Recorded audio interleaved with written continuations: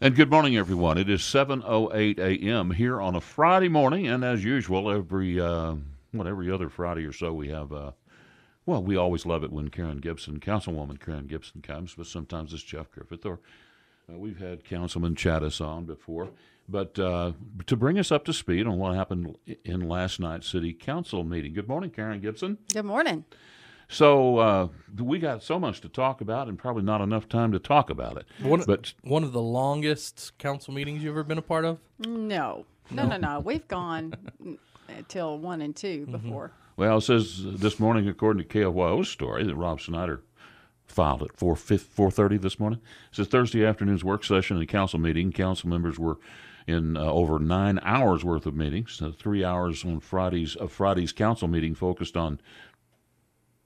That should be Thursday's council meeting, focused on citizen comments and city council discussions concerning proposed zone changes to Guadalupe neighborhood. Now, this, according to the story, it goes on, and no sense in me reading the story when you're sitting right here to tell us there were a few upset people that spoke about the building of these apartments, or what do we call them?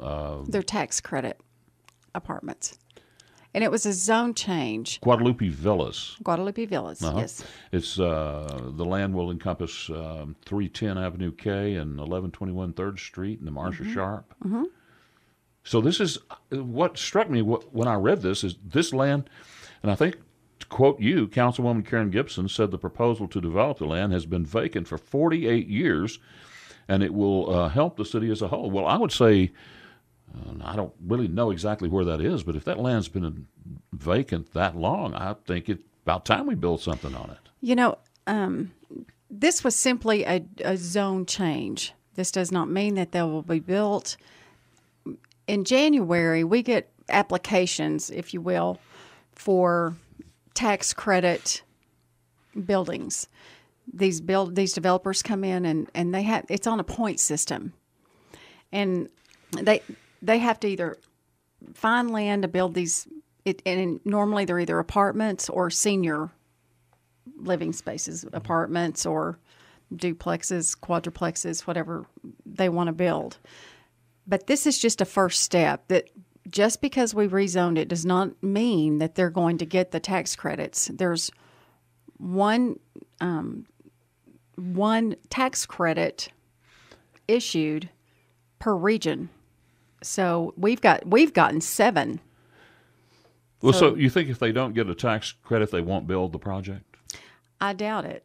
Most of them don't. Now, I don't know what Mr. Hans's ideal is, but this was just a zone change so that he can apply for the tax credits. Got it. This is just part of it. This is the first step. Okay. Well, there were some. The council voted 5-1 to approve the first reading. So, what was why were some of the citizens upset about the possibility of building these villas there? Well, what was the complaint? Well, let's just say Guadalupe is a beautiful neighborhood, and they're a very tight-knit neighborhood, and they did not want the apartments.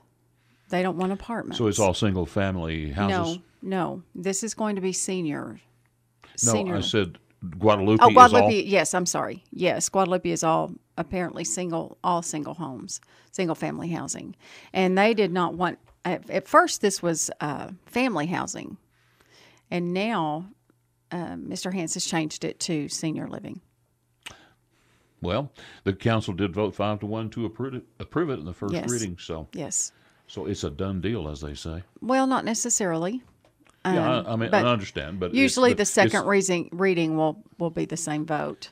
Now, Sheila Patterson Harris was not there. She's got a new grandbaby, so she is in California. But that second vote will include her, and I don't know what that second vote will be. Okay, well, was there anything? Of course, we want to get into the LP&L situation. That's going to take a while because, as I say, that story has so many moving parts to it. Mm-hmm. But is there? So what else did you guys, other than that, talk about? Well, in executive session, as you saw on the agenda, we did talk about LP&L, and I will tell you that is still moving forward in a positive manner. That's about all I can tell you at this point, but it is still very positive and still moving forward. So one thing that y'all did do, though, is y'all had the first vote also to relinquish the property of the auditorium and the Coliseum. Well, we did not vote to relinquish You that. voted to have it put on the ballot. Yes. Okay. Yes. We voted to put it on the ballot, to put it to the citizens to abandon. And what that will do is give the council the ability to abandon the building. Now, once the citizens give us the ability, we don't know when that will happen. We don't know how the negotiations, but what that will do is give the council the ability to do that. But So what let's do, let's take the break early, and a minute early, and then we'll come back, and we want to talk more in depth about the auditorium Coliseum. yeah, I want to talk about that because I've got some timelines. Okay. So we will return in just a moment. News Talk 95.1 FM and 790 AM. This is KFYO Mornings. Dave King, Matt Martin, right here on your radio. And we're talking with Councilwoman Karen Gibson this morning. And we wanted to talk next about the Coliseum and the Auditorium and what is going to be the future of that. Now, set me straight on something, because I had it in my head that Texas Tech owned the land and the city of Lubbock built the facility there. No, the land was transferred to the city of Lubbock in 1953. Okay, and this is the land according to a map that Rob showed me. The city owns the land that the Auditorium Coliseum is sitting on, plus that parking lot that goes all the way up to Jones Stadium. That is correct. That is a piece of valuable land. That is, and so we had a caller who wanted to know, well, if that's the case, why do I pay Texas Tech to park on that land? Back in, and I believe it was back in the 50s, there was an agreement made between the city of Lubbock and Texas Tech that they have control of that Forever? as long as they're using it. Yes. So in fact, the city may own it, but they really don't. I mean, Texas, they own the title to it, but Texas Tech gets to do with it what they want. Yes, and it's kind of a shared thing. The city uses it also for the Coliseum and the Auditorium. Right. So it's kind of a shared agreement, okay, if you will. Well, it seems to me like the city has a very big bargaining tool. If they own the land... No. Now, this is a state thing, so it's not really a bargaining tool because it's laid out very much in the state statute what we will do with it. Okay. Then that clears that up then. Yeah, so the state tells you what you're going to do with it. What is going to happen? Can we classify, or would you classify this, as I do, as a white elephant? I mean, yeah. Did we not hear, was it you or one of the other council people, maybe Jeff Griffiths, that said the city is losing about, what, $700,000 a year? We're losing about $700,000 a year. Why do we on still have it? Well, that's a great question. Because it's it's like hitting yourself in the head with a hammer. It's going to feel so good when you quit. In 1995, there was a public referendum to build a new arena to replace the Coliseum. And that failed. That was in 95. Right. And you spent the money, not you, but the council at the time spent the money at the Civic Center. No. That was in 95. In 2004, there was a bond election. The bond committee gave $5 million for the auditorium. Not the Auditorium of Coliseum. That was for the auditorium. And then $1.4 million for the Civic Center. That was in that 2004 bond election. Mm-hmm. There were no bids done until 2010. Now, why they waited 6 years, I don't know. But if you've got $5 million in 2004 and you don't do anything with it for 6 years, those bids aren't going to come in anywhere near what your bond's for. I mean, that's just not going to happen. So when those bids came in, they were way over the $5 million. That is, and then so nothing was accepted. None of the proposals were So accepted, the and money nothing wasn't happened. spent on the Nothing auditorium. happened. And then in 2012, the remainder of that $5 million less what the proposals took, what the estimate took, went to the Civic Center. Civic Center. Mm-hmm. Yeah, and there was a few people upset about that. About the way But the the money council did wasn't there to fix the auditorium, and by that time, there was it was going to be so costly. Well, I think there was a lot of upset people just the way that it was handled. Of course. Well, because Or the not bond handled. was in 2004 and nothing happened. Okay. Nothing happened for 6 years. So what is going to happen to the Civic Center and to the auditorium and Coliseum? That will be up to the citizens. Well, I think when the citizens, I have faith that when they see how much it's costing us, they're going to agree that it needs to go away. Well, at this point, I think that seems to be a pretty fair bet. At this point, it's going to cost millions to bring it up to code. And by the way, the $8 million plus to bring it, just the auditorium, that the things that were going to be done to it does not include any ADA. So that's going to have to be added onto it. So you're looking at millions for the Coliseum and auditorium. Once you get to that but point, the question is, do we need it? Well, is it big enough? You still don't have any holding pens. If you want to do dirt events, you still don't have any holding pens. You still don't have any practice pens. You still don't have any of that. So you still aren't going to get those events that need those facilities. Do we still need another dirt event center? Well, and The answer is yes. Well, yeah, because we do the ABC rodeo there, and that's. But then again, you can't lose $700,000 or $700,000 a year just because the ABC rodeo holds an event there once a year. No, and they could move to some outdoor arena. let me say that everybody on the council has been very sensitive to that. And I think in past councils, that's been the sensitivity of putting this on the ballot. Because every council I've been on, this has been talked about. But you've still got that ABC rodeo that's very important to the Boys and Girls Club of this community. And that has been very sensitive.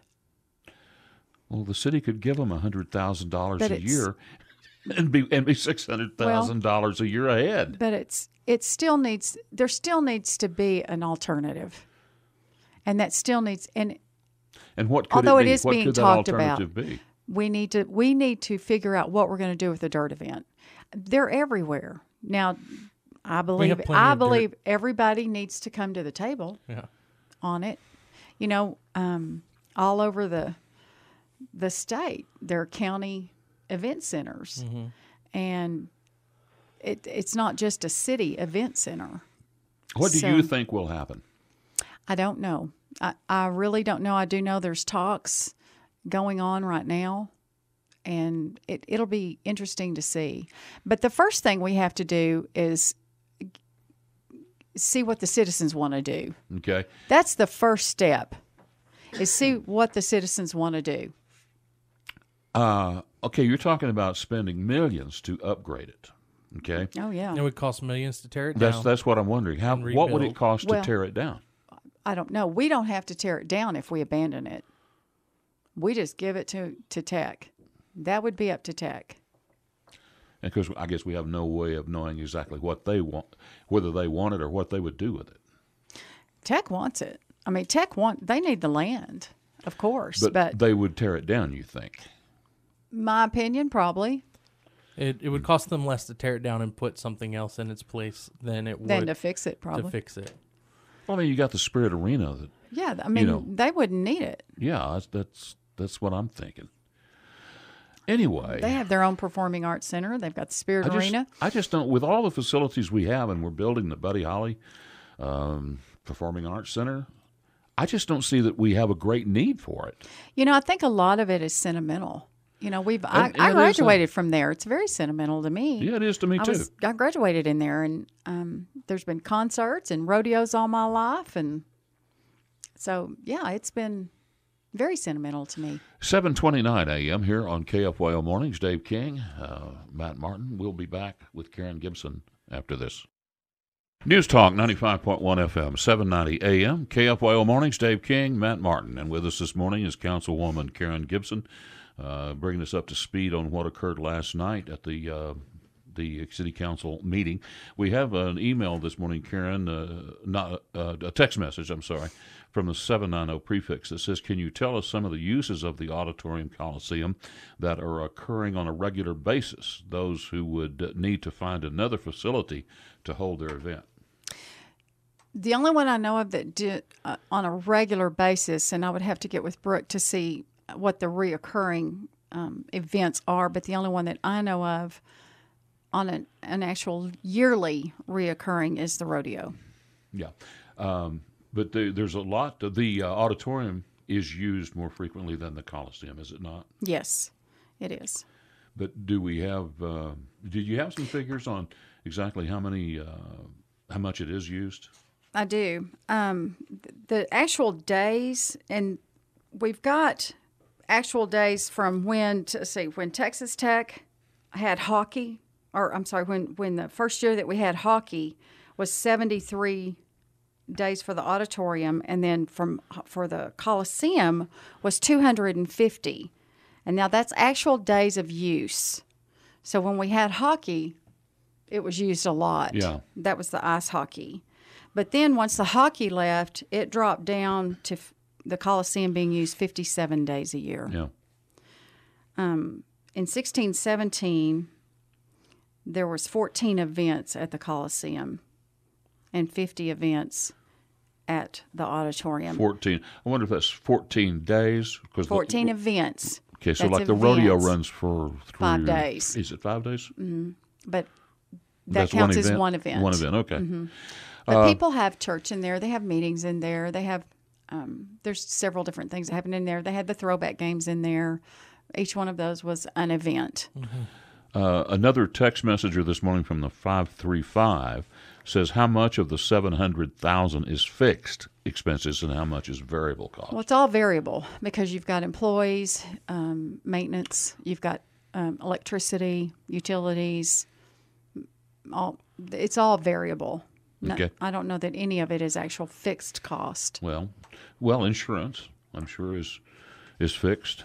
That would, yeah. Well, I guess those would be, but that would be the only thing that would be fixed, I guess, because everything else would have to be a variable cost.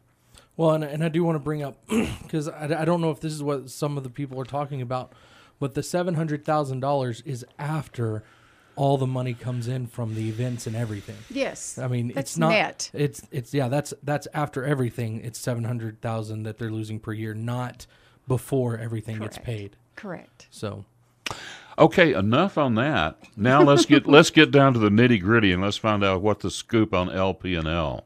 Fire away. Sure. Again, tell us where a third grader could understand what you're talking about. I have a feeling she's gonna tell us what Jeff told us. Y'all don't have any numbers yet, do you? No, I didn't think so. Not hard numbers. Well, we have a $110 million number. That's for That's for us to go away from the power pole. That's us to go into ERCOT. That's the going away number, is it not? To leave, the cost of leaving. That's the cost of going into. Okay, and we're going to have a fee to leave, are we not? Yes, sir. Okay, but that's that one's still being negotiated. Great. I will tell you that's going very positively. So, but the question that I think everybody really wants to know, what just to boil it down, is where will the funds be recouped? Is it going to be recouped through LP&L? Is it going to be recouped through the city? Taxes? It'll be through LP&L. Okay. It'll be through. It has to come from LP&L. Mm-hmm. Yeah, and they'll have to adjust the rates accordingly. Yes. Okay. Well, but I'll tell you how that. From what I understand, how that will work is it will be the fees, and the fees just won't come down as fast That's the way I understand it. Depending on what the SPS fee is for us to get out. It just won't come down as fast as we had anticipated. So, so they're not looking at raising anything for this? No. Okay. No. So the city, the LP&L can absorb $110 million over 5 years without raising fees? And then that's just part of it. I mean, there's it's not like they're going to write a check. They're not writing a check. It's a very convoluted way that they do that, and you would have to get Andy to explain that, and he's tried to explain that several times to all of us, and it's a very convoluted way, but it's not like they write a check to them. Well, it's still $110 million, it is $110, whether they write a check but it's through wires costs, and they do it.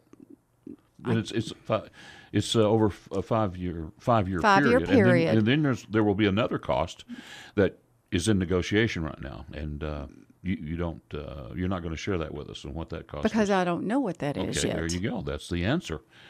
So it just like I said, I have read this story over 2 or 3 times, and it just makes your eyes glaze over. There's just so many moving parts to it, and it makes me wonder how on earth is this thing going to.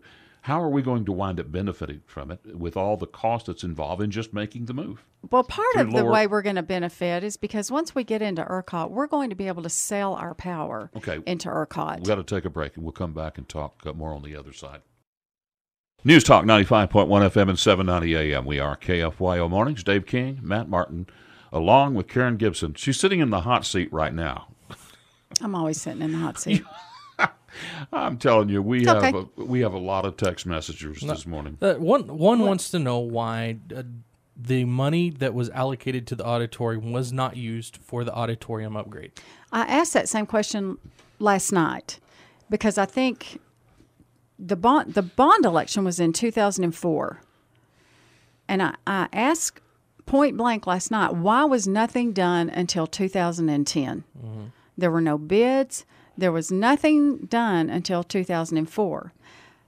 The answer I got was that, and it was a very 30,000-foot answer, but apparently those councils wanted some debt to roll off so that they wouldn't have to do the tax increase that the citizens voted for. They would not have to do that tax increase. So they were waiting for some debt to roll off to do that bond. That was the answer I got. So consequently, we waited and waited and waited, and it just never happened. Right. Yeah. Okay.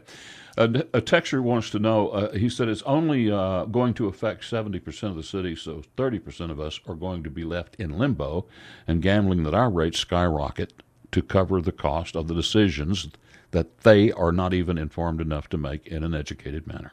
That's not fair, but your comment.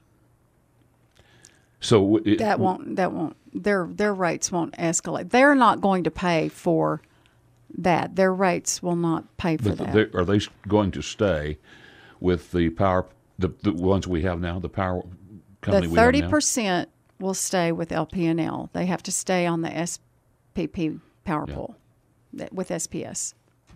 And there's no way of knowing, because from what Councilman Griffith said last time, the area, it's all over Lubbock, the areas that'll have to stay on. There's no like southwest Lubbock or northeast Lubbock. No, it's just that's right. All over the map. That's correct. Maybe your neighborhood or maybe the one across the street. That's correct. And you may be able to deregulate. That's correct. That's crazy. But it is crazy, but it is the way it is. Mm-hmm. And that contract was signed several years ago. So it's that 30% contract is till 2054. Mm-hmm. 44, sorry, not 54, 44. So that 30% that are on SPS wires now will stay on SPS wires. Okay, so I'm going to ask a question. I don't know whether you can answer it or if there's even an answer to this, but if our contract is running out in 2021, I guess for 2019. 2019. We have a bridge contract till 2021. So 2019 with the bridge contract to 2021. Why do we have to pay the people we're leaving if our contract is up? I've asked that question also because I have said we don't belong to SPP. We are a customer of SPS. Right. But SPS is claiming that we're a large customer, obviously. Right. And so we will put burden on their lines then because we're should have coming gotten off another contract. and we're pulling our power off of theirs. Well, then they should have been prepared for the end of the contract, or they should have had another contract added. Well, PUC doesn't see it that way. Oh. Okay. Well, as I suspected, this is a very difficult. Well, and it's very difficult to explain in 3-minute segments. Well, I'm not so sure it's not very difficult to explain, period. It is. Well, it is. There's just so many moving it. parts to this thing. And I can tell you from what the text messages we were getting this morning, the citizens are seeing it kind of the same way I am, that there's a lot of questions to be asked about this. And there's a lot of things that just don't, from looking at the information we know now, it just does not appear that this thing is going to be necessarily a good deal for Lubbock. However, what I hear you saying is, wait, give us some time for this thing to play out until we get some hard numbers and we know some more facts. You say that this is going to be a good deal for Lubbock. I believe it is. We've been asked to deregulate over and over by and the over citizens? by the citizens of Lubbock. Deregulation, I'm for. But this is how you deregulate. This is how it gets done. So you either deregulate and go through the steps and to get it done, or you build your $750 million to $1 billion power plant. So those are your choices. Those are your choices. The citizens keep telling us we want competition. We don't want the monopoly. These days, this is how competition is. Yeah. It's not like another company is just going to come in. Yeah, Karen, we got to bring this Okay. to quickly. Is there anything that you want to say before you leave regarding? We want to give you an opportunity to speak your mind of something, maybe some issues that you were concerned about. No, there's just a lot going on in Lubbock, but Lubbock is still a great city, and just hang on. This ERCOT thing's going to work its way through. There's just like you said, a lot of moving parts right now. Okay. Karen, we always are glad when you come out. You always impart some good information for us and for our audience. Thanks so much. 7:53 a.m. We will take a quick break and be right back.